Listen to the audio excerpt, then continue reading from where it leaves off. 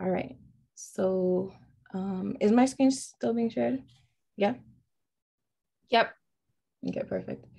All righty. So just some house notes since we started recording. I know we just went over the video. We don't have to go back over it. But in terms of consent, if folks are sharing anything and would like that not to be documented in text, please do let me know. You can say it, as you start speaking, you can say, please don't write this down anywhere. I'm probably going to go back to to this recording and pull some of what we discuss here to like throw into the zine that we're hoping to work towards.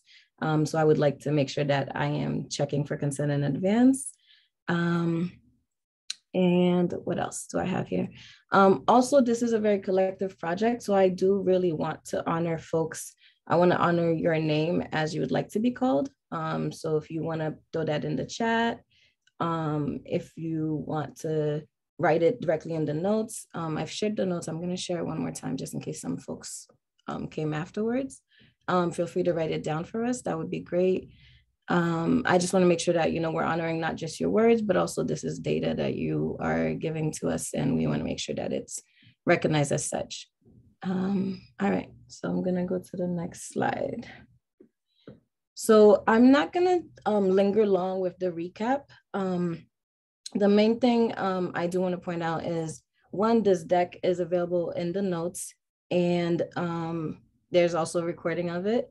I've been told that I sound pretty robotic. I was coming off of COVID last time, so I don't know if I'll be able to be that on theme this round, but I'll do my best for y'all. What else? And yeah, so just to recap really quickly, I'm not going to dive too deeply into the definitions of Black womanhood and cyborg, since we spoke a lot about that last time. But the main point is that in many ways, our race is a technology, so is gender, in the sense that they are used as tools to define how we end up being placed in society, what our realities are going to exist as, and our experiences. And from that lens, Black women, who are very much the opposite of the white men that most of this present reality was designed for, are treated as subhuman oftentimes, well, almost always. I don't know many instances where that's not the case. And simultaneously, both as, being subhuman, there's this idea that we are tools to be utilized and purposed for different things.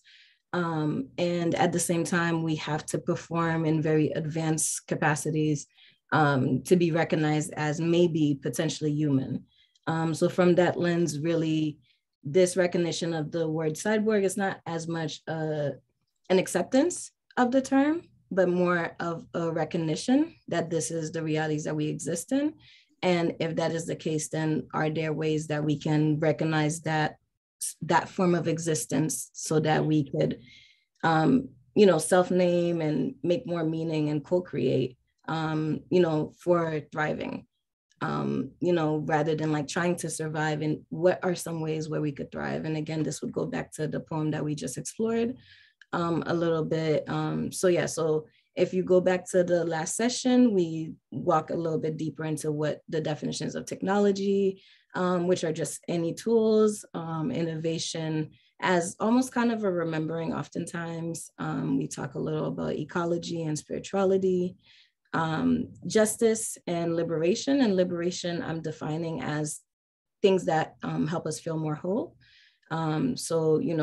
As we saw in the poem, a lot of what she was describing was very much liberatory. So, liberatory media would be literally a video that reminds us of what it means to exist as liberated folks.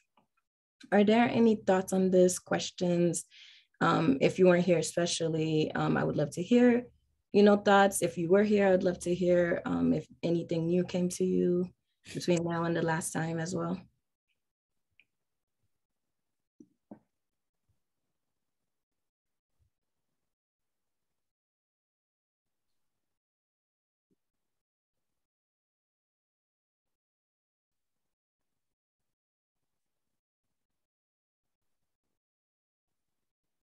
I guess I appreciate you re-summarizing the definition, because I was so confused last time. But for some reason, like your explanation just now really made sense to me. And it made me kind of think about, I've been thinking, yeah, the other day I was listening to the woman who has the Instagram account, the Nap Ministry, and she was talking about how like we have this idea that we have to be productive in order to have value, but that we are just, and we don't really, a lot of people don't understand that people are valuable just in the mere fact that they exist, and there's nothing that they have to do in order to prove themselves or to like gain value. And I think that, and then she was talking a little bit about the transatlantic slave trade and how that was the foundation of capitalism, and how through that culture, and through that trauma, we have kind of, Black people have kind of been like indoctrinated into thinking that our value and our worth is just like inherently tied into our productivity. And so that just kind of makes that connection to me as race being used as a technology and people being seen as tools. And I definitely can see that like we are kind of like a tool in this capitalistic wheel in order to just generate profit. Yeah, definitely. Thank you, Paige, for sharing. And Tracy just added in the chat a link as well to Nap Ministry. And okay, yeah, Matthew was inquiring about the Nap Ministry, correct? Yeah. Yeah, so that's in the chat. Anybody else have any other thoughts of that? Or that builds on what Tracy just shared as well? I mean, not Tracy, Paige. Yeah, I think when you mentioned like race and gender being a technology, I'd never heard that before. And so for me, I was like, oh gosh, yeah, like I've never thought of like race and gender. And so like the as like technologies. I mean, I think about it now, like, oh, like how it's been used against us, but then also how we use it to liberate ourselves.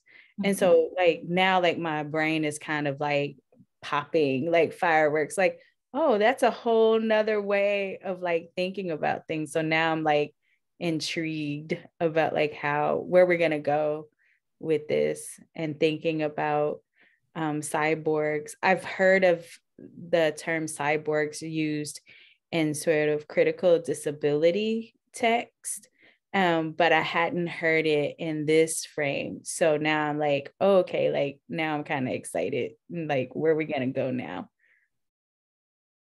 Yeah, thanks for sharing. That is definitely the goal.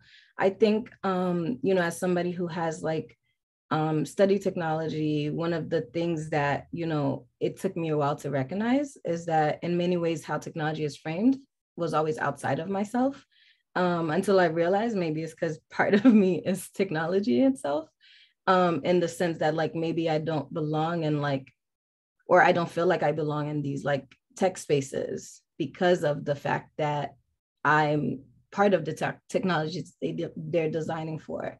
So for example, right now, I know there's a lot of like incarceration, like technology that's being built of like, more high-tech versions of like ankle bracelets for like monitoring devices for folks that are out on bail, for example. And those are very much designed in ways that, they're what is it called? Their user cases, the folks that they're designing, if, to utilize it on, or the purpose is often based on us or exclusive. It's often for capitalizing on the masses overall. And in many ways, we are both excluded and considered as tools for that capitalization. So yeah, so I'm really hoping we can explore that, and also just access, like, what does technology mean to us? Like, our technologies are equally valid as well. And that's one of the things I really want to think about is, what are our technologies? Is it just a video? Is it journaling or finding your old letters your parents used to write, or whatever? Like, those are also technologies because they are utilized for different means. Chantal, I see that you asked, what tenets do you use to measure a state of being whole? Could you say more on that? And it's okay if you don't have anything more. Hi. You had mentioned you'd use the word whole in your definition, or a place to arrive at, and I was wondering more about, like, what ideas do you have around what it means to be whole in that pursuit? Yeah. So to be honest, I think of wholeness actually as something we're always becoming. We're always like trying to arrive at. It's not necessarily something that you reach. Similar to liberation, I think there's many ways that, once you think you've attained something, you can kind of like get stuck there. So instead, the way I would kind of like build on what you're inquiring is more, what are some ways to become whole, to work towards becoming whole, to enter the process of working towards what that means to you. That's a lot of that's what I'm going to explore, throughout the rest of this session. So I don't want to throw too much into that, but I would say wholeness is, any things that feel good to you. I always say the ways that I know something doesn't feel good is like there's, like when folks say like, this ain't it, that is often like my measure. Like I don't feel, when I feel like this is not it, like something's off, that is typically the reminder, and sometimes you'll see, somebody will say, oh, there's a new app. I remember at my university when they started doing like, I don't remember what they were doing, but it was something to do with tracking. And I remember being like, this is gonna go off. And like a couple of weeks later, students had concerns around like how, what they plan to do with like the fingerprints that that were being used. So that recognition of like, well, that did not feel right in my body sometimes is usually like the best measure. So I would say that is usually the main thing. I'm gonna explore some more of the stuff that I pulled both from the poem we reviewed earlier and other stuff as well, to touch on that. But did that at least answer your question for the time being? Yes, thank you. Yeah, of course. Anybody else? Any other thoughts?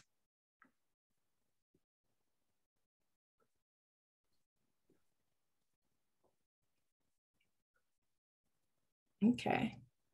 So I'm gonna jump to the next slide. And before I do, I'm actually remembering as well, I don't know if folks have read Toni Morrison's Beloved. There's a quote in there, I don't remember the exact quote because I didn't have it, but it makes me think of wholeness, where it's a quote that says, she gathers me and hands me back the pieces of myself that I lost. So I would say wholeness is also recognizing pieces of yourself that maybe you left behind, due to thinking you were supposed to be a machine and trying to, build on productivity and recognizing you're burnt out. So, those kind of measures of like, what does not feel right and how do I get more right with myself as well? That literally just crossed my mind. All right. So for this session, some of what we're going to be exploring, again, media, or like, I think of media as like anything that serves as like a time capsule or a portal to specific realities. So again, like this recording is very much going to be that down the line. I'm sure folks will look back and, consider many different things from what we're experiencing right now.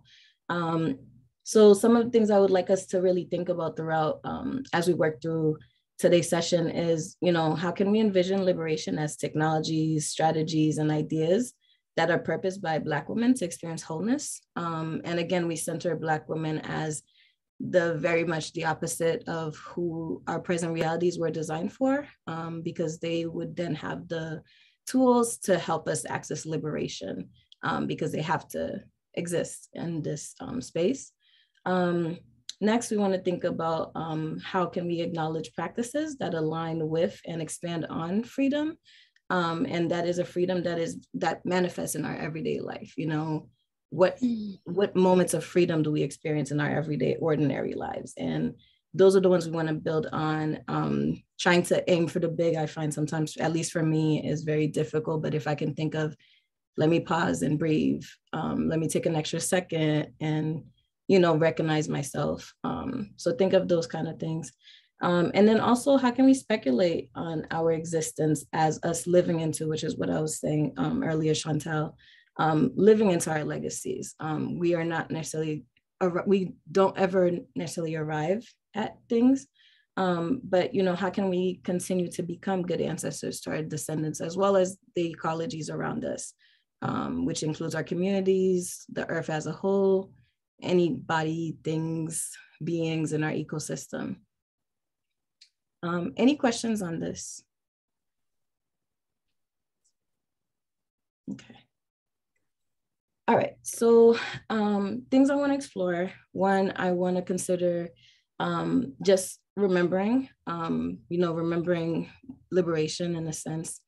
So, you know, as I said earlier, so much of what I'm exploring here is grounded in Black womanhood, and that's Black womanhood in both a gender and sexuality expansive way. And the first thing I would say is, you know, defer to wisdom that's rooted in their lived and learned experiences. So as the poem was saying, you know, what would her grandma do, you know, and, you know, what are some ways we can kind of seek out community and mentorship from each other?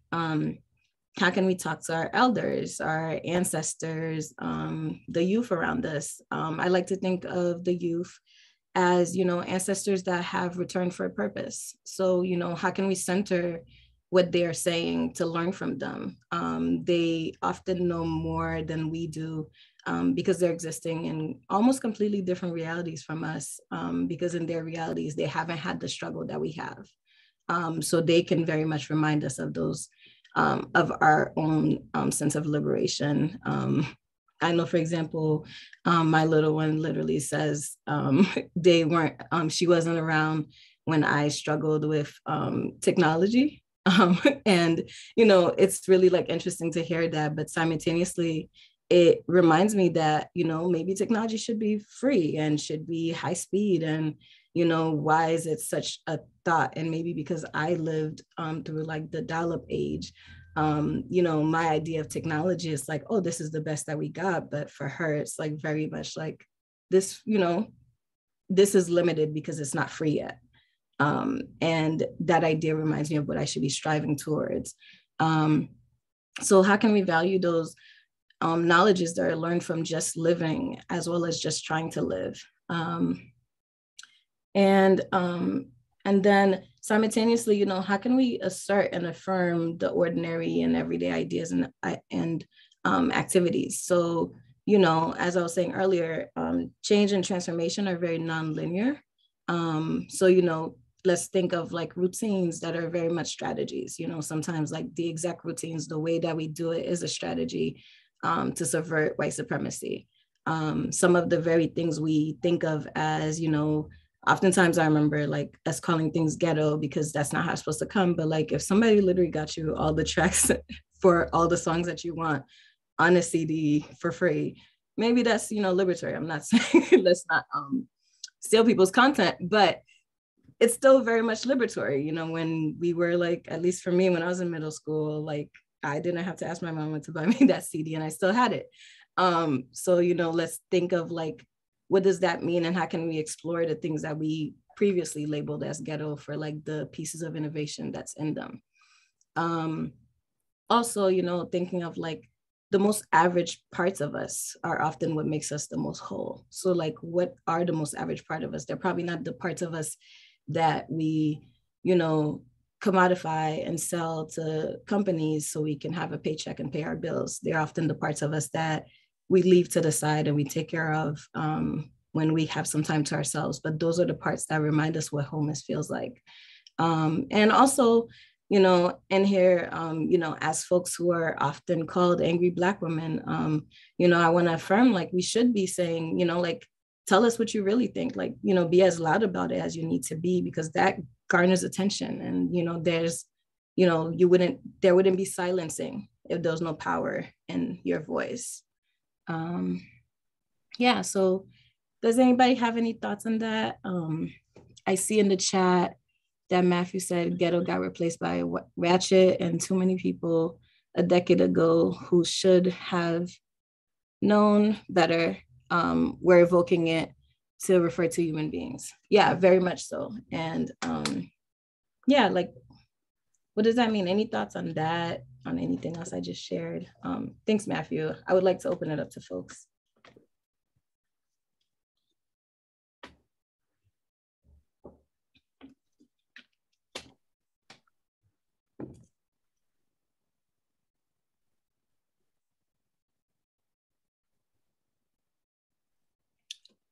And I see that Shawnee added in the chat that what Matthew said was very true. I think also to add to Matthew's statement, it's interesting because some of the things that have been considered air quotations or quotations ghetto or ratchet, until they've been commodified by like white folks, it was deemed lower, right? But then once it became something that could be commodified or you know, or appropriated, then it became something that was like, oh, this is cool. Like, for example, I saw something recently where like some like putting Vaseline on your face, right, was something that, you know, you did to protect your skin, particularly like from like the cold weather and wind. And so that was something that was like definitely within, like, from what I know, like the Black community, like you put Vaseline on your face and your legs, and it also gave you a sheen and a shine, right? you know, or whatever. And so now it's become like this TikTok trend called slogging, right? And so now it's become commodified, where something that was, you know, deemed as lower then is like now deemed higher because of who is doing it. And but it was our technology and how we've had to survive and thrive in our communities. And so that's that part that's really, really interesting, you know, to think about. Yeah, thank you, Tracy. I think that was one of the main things that pushed me in this direction of trying to, you know, pull and construct like our realities, was that experience, like being in grad school and studying innovation and recognizing that so much of what is being called innovative is like, but that's like how we live for so many of us. You know, just like in like random ideation sessions of folks throwing out ideas as like brand new things, you know, like maybe like the Vaseline would have been thrown out of, you know, to say, here's a way to protect your face when it's cold. And like somebody would have pitched it and maybe even gotten a contract. And meanwhile, we're like sitting on these things that we're doing to liberate ourselves. And, you know, because we are not seen as fully human, we don't know to recognize ourselves as fully human and to recognize our innovative capacities in that way as well. Anyone else? Yeah, I just want to say I appreciated this like a suggestion that it became kind of commodified by white folks. Sometimes when I've heard this, like I kind of try to figure out like how to process it. It's almost like some of these slang terms are like culturally, like we own, certain groups own them, and then they're kind of transferred over to another group as if they were commodities themselves and products. and then like from going from like Black folks using it to white folks using it, it kind of becomes pulled into like capitalism. And I kind of, a lot of times I do think we should kind of interrogate these notions, because even when we talk about like ownership, like particular people own particular words and stuff, I think that we have internalized these ideas of like our cultural creations, or like our capitalist products we have copyright on.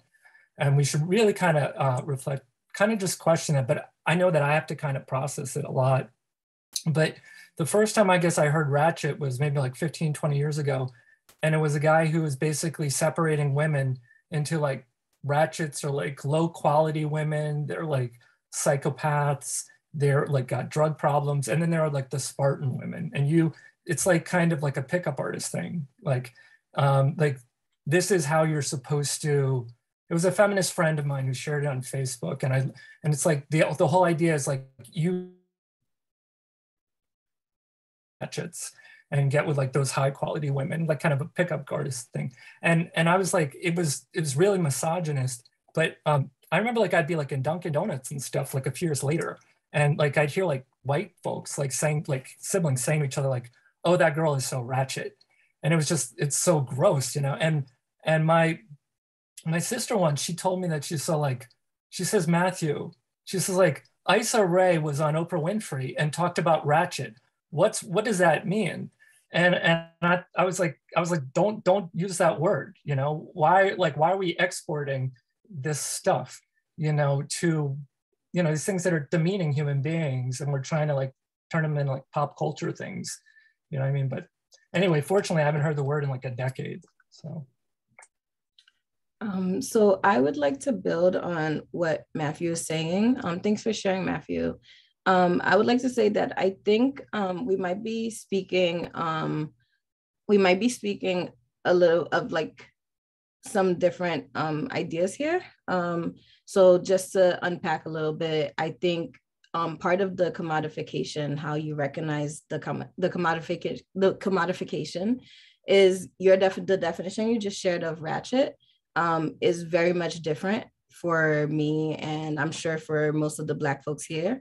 And, you know, in many ways, we might speak of it in ways that it comes off with a negative connotation. But again, as folks that are oppressed in so many ways, the ways that, you know, we might be sometimes joking, like I call myself ratchet fairly frequently.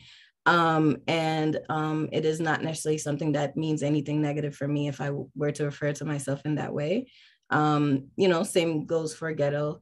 I think for folks that are not part of the community, there's ways of recognizing something that doesn't necessarily belong to you. In terms of belonging, something belongs to you becomes something that is home to you.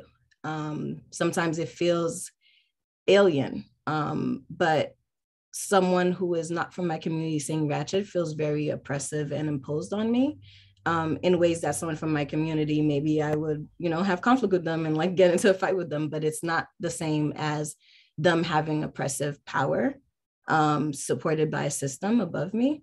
So I would like to, you know, explore that. And I think that also taps into, so a lot of this work that I'm doing is grounded in womanism for a similar sense. In many ways, feminism forgets about Black women and continues to forget about Black women. And we are very much not human and treated as cyborgs, even within feminism as well. So I think all of those things kind of build on each other. So I would say that it's less about ownership as if to say that a certain community owns something, and more about recognition that if you are working to be in solidarity with a community and you're not able to access some of their language in ways that, you know, belongs to you naturally. And I'm sure other folks have better ways of framing this, that, you know, there's a way to honor that and to recognize that and to allow room for that outside of like, you know, an outsider's perspective, looking in and judging what it is that we are speaking of when we speak to ourselves. I can say, for example, one of my favorite ways of exploring the idea of not caring about what society says is to, relay and reclaim, and I'm sure other people might not agree to that, reclaim what it means to be like hood. Because for me, there's so much empowerment from that. I don't feel like that's outside of myself. And maybe if I once did, that was related to what society told me I was supposed to feel about it. So I see there's some notes in the comments. I'm gonna read those and then open it up if folks have other thoughts. So Shani said, the Vaseline example is interesting because I wonder if it would still be a trend if people knew slave traders used to oil the skin of Black folks to make them look more appealing and healthier for selling. Yeah, exactly. And I think, like this example, for example, goes back to, the idea of ghetto and why maybe to us we're saying ghetto because, we're thinking of like, these imposed realities of being oiled up in these ways or being in spaces where, like maybe back home, like I know for me as an immigrant from Haiti, using Vaseline on all of my skin was not as necessary as it is here in Boston, where the weather is very cold and I need more protection. So what does it mean to have to use things differently to survive? I'm sure, I don't know if other folks have examples for that. Just in the interest of time, I'm gonna read the comments and then let folks jump in. Louise said, what about hood? It can be neighborhood, culture, good. Ace did EJ and hood is mainly Black. That was our Green Justice Coalition. Okay, could you share more, Louise? I wasn't sure what you were meaning to say. Would you mind just expressing? No, but like the ACE is mainly Black-run organization. With the Tea Writers Union as part of us, we're fighting displacement. And this is when we're doing the Green Justice Coalition. The jobs didn't come through, they promised. They kind of failed a lot. What we were trying to do in the neighborhood, green justice, weatherization, but if some of the people's houses were old, they had to fix them. There was a lot of problems that way. But they termed it EJ in the hood. But some Black people didn't like the term hood because when the white people is given the word hood, it's like a gangster thing. But yet, neighborhood, but then there's a lot of culture in Roxbury, internal culture. And I know that we were thinking of hood as bringing out the community, the culture, the good part that's overlooked. And that's what I was thinking, those different terms, two different ways of thinking of the word, the hood. Thank you, Louise. Yeah, and I think- I mentioned too, like a redneck. If we can joke about redneck jokes ourselves, but if somebody else comes from the outside, it might be a little bit different. Mm-hmm. Yeah.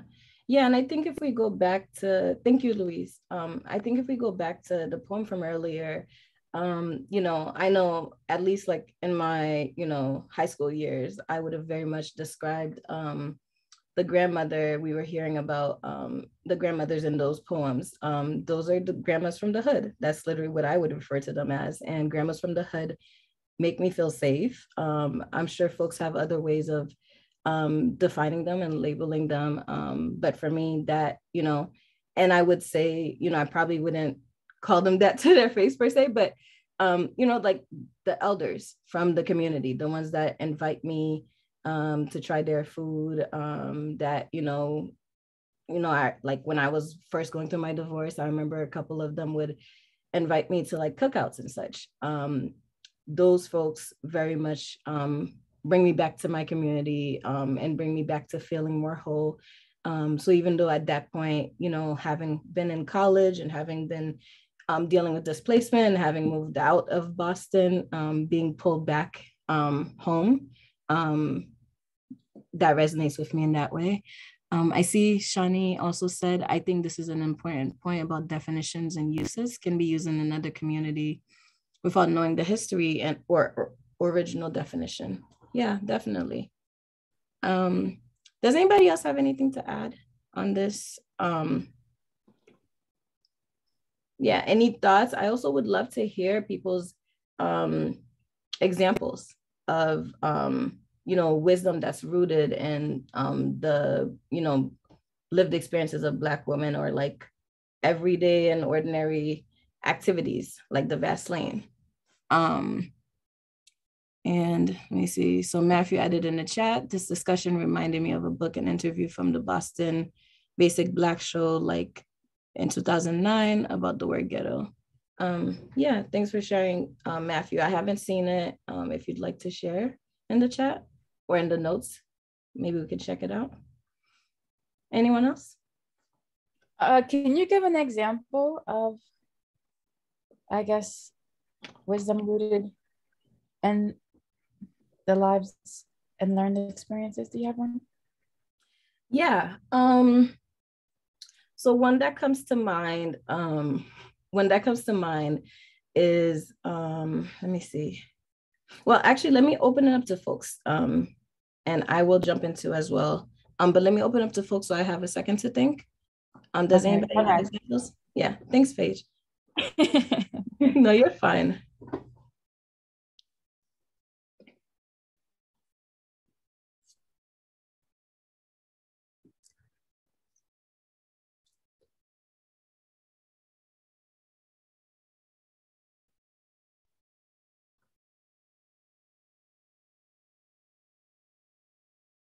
So one example I could think of is Haitian folks make fried plantains. And we normally have these wooden planks that we use to press together to flatten the plantains. If you don't have them, you can very much use like the actual plantain skin and press it down. It's very wise. Yeah, green plantains. I find that to be very wise because, it's the same tools that it's made with. Before, I know, folks will use like banana leaves for like their meals, which are like, just like everyday activities. Also, I think a lot of like the ways that Black women will like show up at their child's school and like will cuss everybody out if, their kid is not excelling. And oftentimes, they're told about like these gaps in like the child's achievement, but they know their kid and they know their kid can succeed. And I believe that if it weren't for those angry mamas that showed up at the schools, we wouldn't realize or recognize how many of these standardized tests are not designed with us in mind. Even like the vocabulary in there, like the word foyer is one example of, words that are described as like us having a gap in our knowledge or in our vocabulary. But if you've lived in an apartment your whole life, you don't know what a foyer is, and why is that necessary vocabulary to have in school. So that's an example. Anybody else have any other ones? I'm thinking about like fish fries and sort of like bake, like things that you do to like rent parties and things like that to help people, like if they were struggling with their rent, and they would, people would sell plates out of their houses in order to like help either themselves or, like family or community or neighbors to be able to like stay in their homes. That's like the first thing that I could think of as like a technology used for surviving and thriving. Yeah, for sure. I mean, can you imagine if we just had like rent parties throughout this whole pandemic? I mean, granted, pandemic, but like so many people were dealing with displacement, and those technologies are very much how bills got paid many times, and reminded us of community as well. Thanks for that, Tracy. And Matthew added in the chat, I can send a link if I find it. Sorry that I got tripped up about something that used to irritate me like 12 years ago. I feel like the diversion about the use of the word messed up the flow of the meeting. It's totally fine, Matthew. We are all here to like co-learn together. It's better to, work through it than to not ask and not move forward in a way that we all feel is effective. Yeah. Any other thoughts on this one? I feel like this is like the biggest exploration, and we do have a session 3, so I'm happy to, continue to explore this as much as possible. I think one thing that just came to my head is just like keeping houseplants and different techniques to help keep plants fertilized and thriving. So like taking coffee beans and putting them into the houseplants, or I think some people use ice cubes to fertilize their orchids, and some people use like water that their eggs have been boiled in. Just like very simple daily like things that you can do that you kind of pick up through observation of just like watching someone else tend to something that they care about. Mm-hmm, mm-hmm. Yeah, definitely. I really like that one. I like love plants, and in like the fall, I get really like saddened when my plants are like dying. But being able to like, plant foods that I'm about to eat, or potatoes that are starting to go bad, by the spring, they're usually like sprouting and really like at least lovely to look at, even if they don't come into a full harvest. And like repurposing water to, for folks who leave out water for like their ancestors, sometimes watering my plants, that reminds me to water my plants. Here's that water that I need to pour somewhere.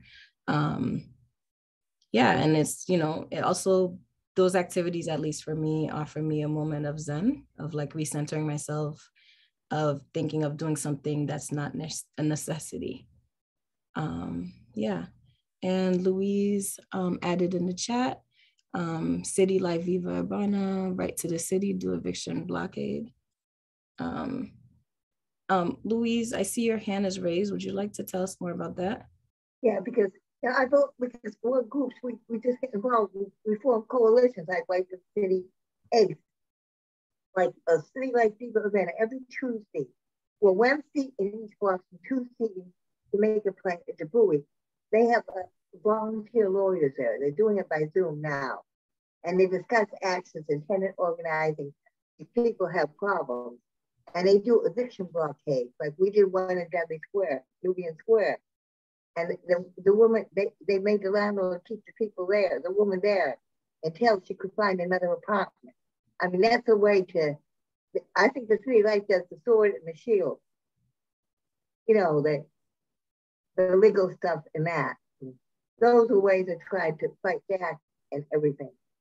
Mm-hmm. But it makes me think of when you talk about the planting stuff and land, they usually have a thing, land poor, land rich and poor.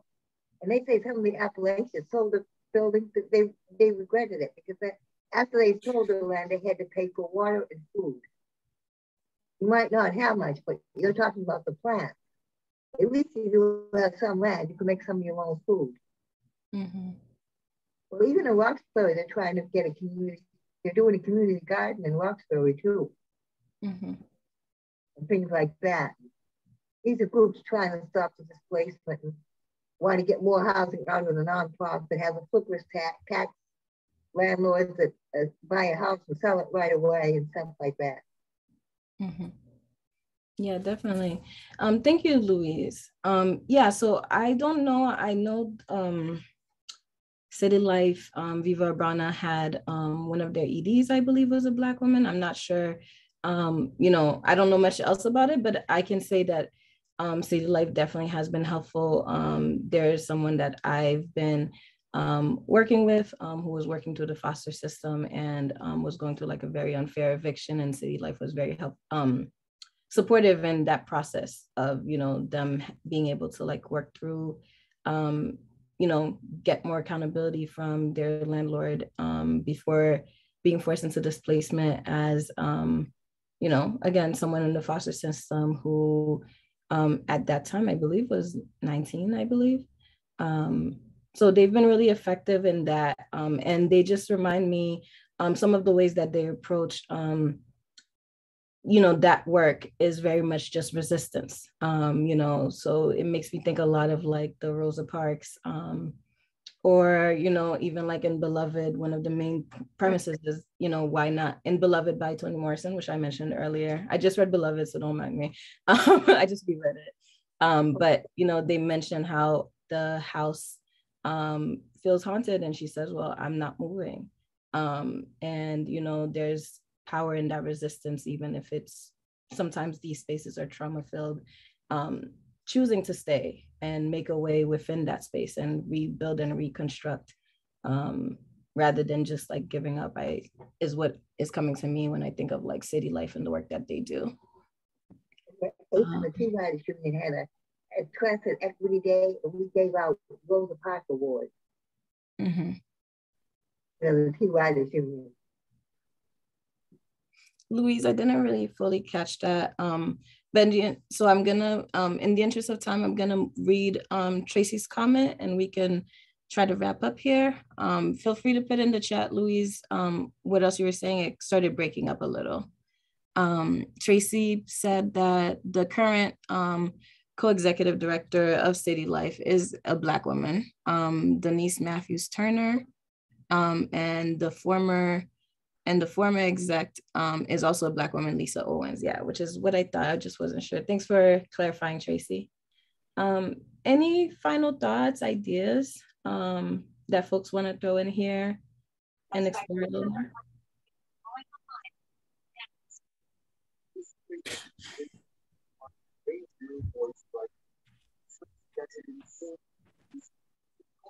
Hello, can you hear me? Yeah, Paige, I'm gonna mute you. I hope it doesn't stop you being muted. Please send me a note if it does. It's just the sound was going off. Go ahead, Francine. Hello. Yeah. As a senior citizen, I would like you to think about the evolving of young Black women into mature women via the diaspora. We're living in more than a dichotomy. I can say dichotomy because we are split. We need to connect more in the diaspora globally.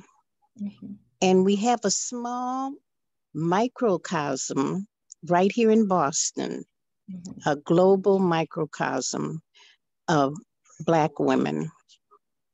Some have sacrificed a lot.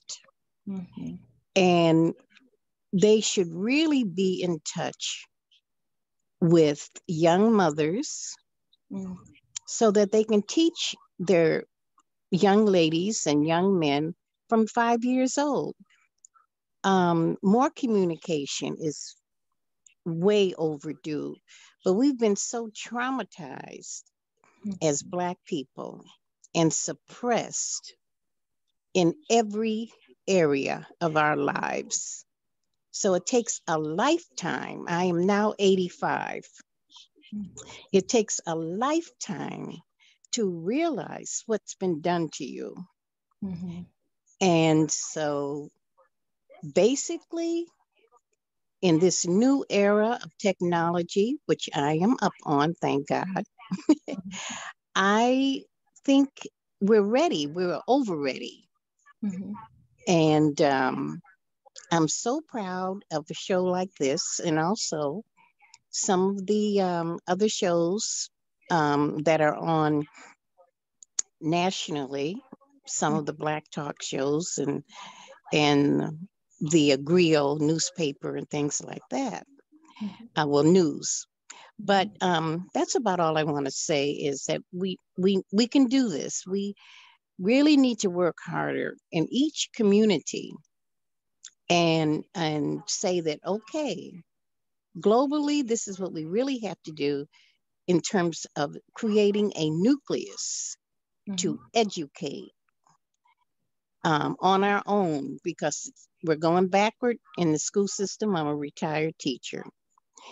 And so in order to fight this, we're going to have to really, really regroup and keep this going. that's about it. Thank you for sharing, Francine. I very much affirm that. And I can say that that is actually one of the things that brought me to a lot of this work is not having access to as much, intergenerational relationships and villages in the ways that, displacement, capitalism, and the ways that we experience our present realities doesn't leave much room for that. But, during the pandemic, luckily, we've had more space for at least virtually, which has made things more accessible.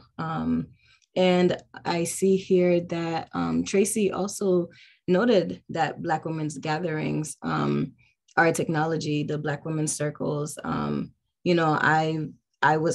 haven't been hosting Come Through Sis, which is a healing circle that I was hosting early in the pandemic. We ended up needing to go on hiatus, of course, because of COVID, but those kind of technologies are exactly what we need to have access more to more of.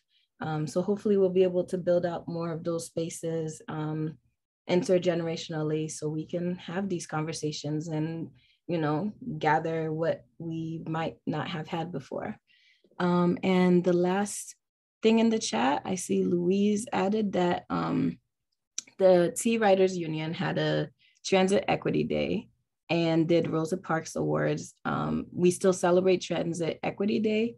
The Tea Writer director is Black, Mela Bush, and they're the director of ACE, Dwayne Twindle as well. I'm not sure if I captured that well, Louise, but we have about 1 minute to wrap up. I'd like to say. His name is actually right, but it's Dwayne Twindle, yeah.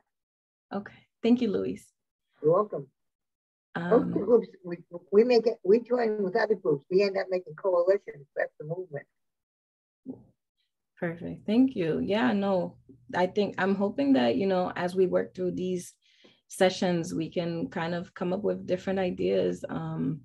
One that I think of a lot is like childcare collectives. What would it look like to host those kind of spaces? So yeah, thank you everyone for having been here today.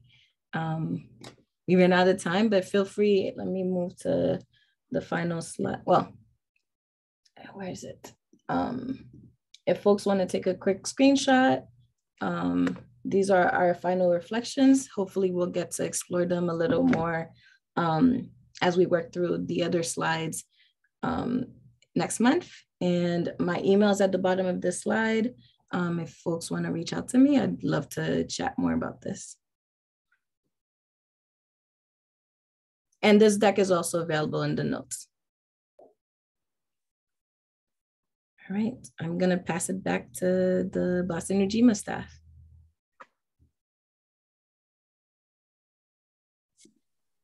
Well, thank you so much. And you can stop the recording, I guess. Yes, doing that.